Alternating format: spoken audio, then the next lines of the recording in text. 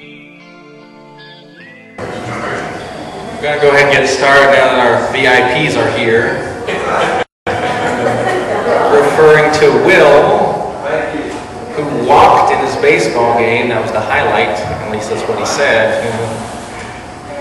Get on base somehow. Anyway, thank you all for coming tonight. Continues to be a very interesting race. Lots of things get said, about all the candidates. Just the other day, Lamar Paris, I don't know if you've ever heard of him, he said about me, Melick's friends would follow him anywhere, but only out of morbid curiosity. But now, let's put our smiles away, for I have not come to tell you jokes today. I am standing here because we've got a big mess on our hands. And our government is the joke. It has kept us dependent on oil, so now as oil prices go up, the price of everything is going up. We should have started 20 years ago curbing our addiction to oil. France, for example, is 85% nuclear, and if France is ahead of you on anything, that's just pitiful. And Iceland has converted completely to ethanol in a very short time. Energy crisis can be solved if our government would just do it. It's like all illegal immigrants. If they're here to do jobs that no Americans will do, then why can't we put them to work on immigration reform?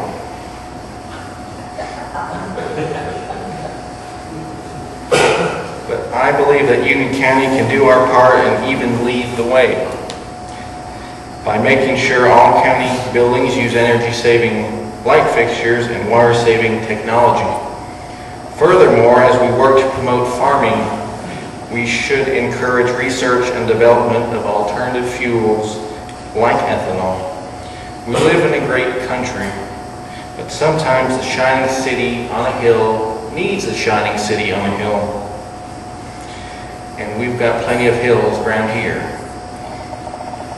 In the 1200s, King John of England exercised his absolute power and greatly increased taxes and instituted the first income tax.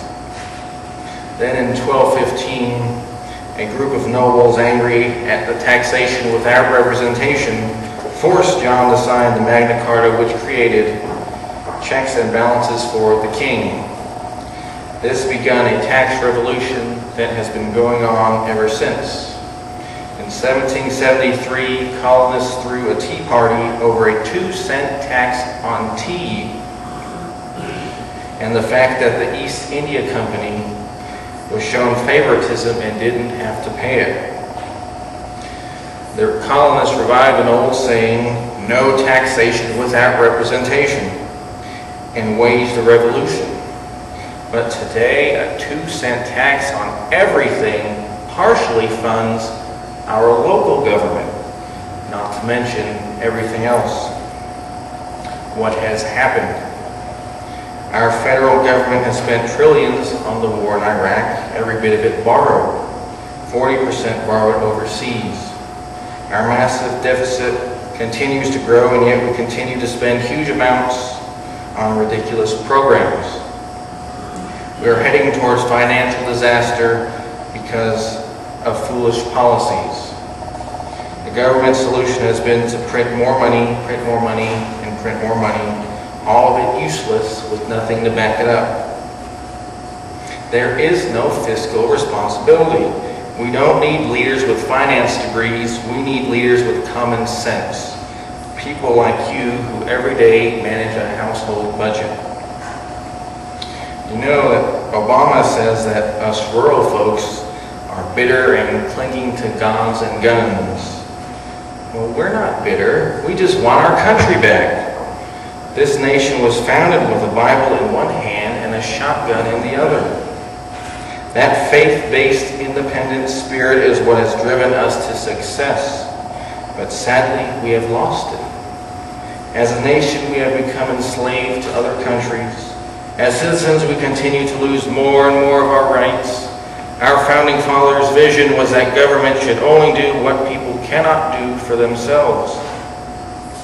Now the government is interfering in every aspect of our lives and doing things that it has no business doing, like owning and operating a golf course. Europe is becoming more and more socialist and regulated. And every time another right is taken away, the government always says it's for our children. And if you don't support it, you don't support our children. Does that sound familiar to you? But in reality, we are failing our children.